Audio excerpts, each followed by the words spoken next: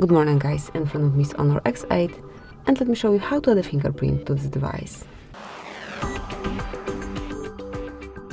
So at first open the settings, then go to biometrics and password and select fingerprint ID. First of all you have to set some screen lock pin code or pattern to have a backup to your fingerprint. So let me enter 1, 2, 3, 4, 5, 6. And now decide if your fingerprint is for unlock device, access safe or access uplock.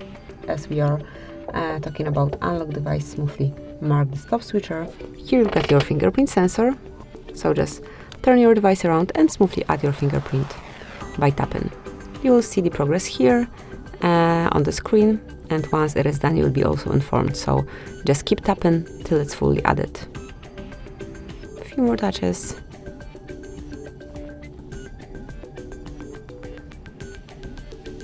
And that's it, click on OK, and from now on you can unlock your device with this fingerprint only.